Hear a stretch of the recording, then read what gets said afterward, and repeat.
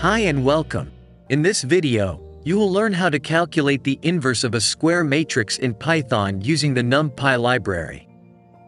The inverse of a square matrix, A, is a second matrix A-1, such that A times A-1 equals I, where I is the identity matrix. In NumPy, we can use the method linalg.inv to calculate A-1 if it exists. To see this in action, we can multiply a matrix by its inverse, and the result would be the identity matrix. Let's now go to practice. First, we need to import the NumPy library.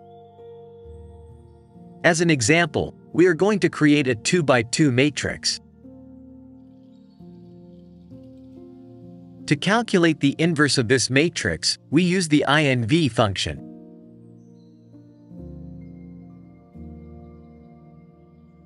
As you see, the output is the inverse of our original 2x2 matrix.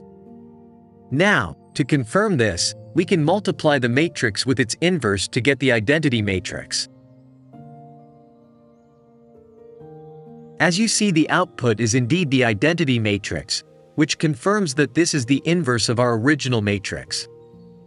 With this, we finished the video, where you learned how to calculate the inverse of a square matrix in Python. If you liked this video, make sure to subscribe for more.